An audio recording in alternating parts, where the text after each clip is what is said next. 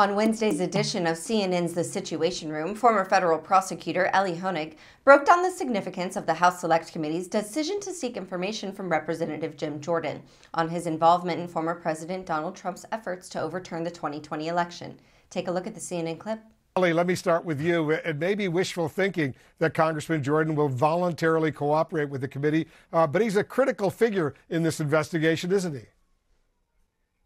He is, Wolf. The committee has made clear that they're playing hardball, that they're going to pursue the truth no matter who may hold the truth, up to and including their own colleagues in Congress. And let's be clear here. Jim Jordan is not being picked on. This is not the committee saying, hey, let's go mess with Jim Jordan just for fun. He has absolutely earned this request for information, which could soon become a subpoena, because we know for a fact that Jim Jordan spoke with Donald Trump and on January 6th. Jim Jordan has now admitted that, sort of reluctantly and in a way that suggests he's not super proud of what he talked about with Donald Trump on January 6th. So there is a real reason and purpose behind this subpoena. Jim Jordan has said he has nothing to hide, and soon we'll see if he can back up that talk.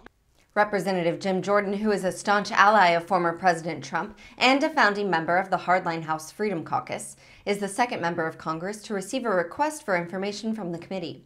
Among other things, the Select Committee wants information from Jordan about contacts he had with individuals at the Willard Hotel in Washington, D.C., as well as with Trump's legal team.